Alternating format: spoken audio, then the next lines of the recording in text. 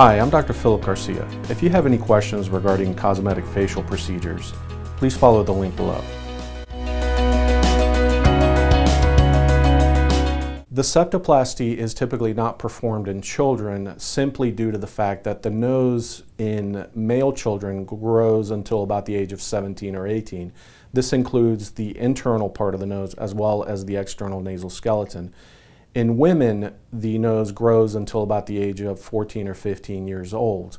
So if we perform any procedure before those ages, we can have an impact in the growth of the nose. So we try not to perform, for example, septoplasties unless there's an absolute need for this procedure in children that have not reached full facial growth.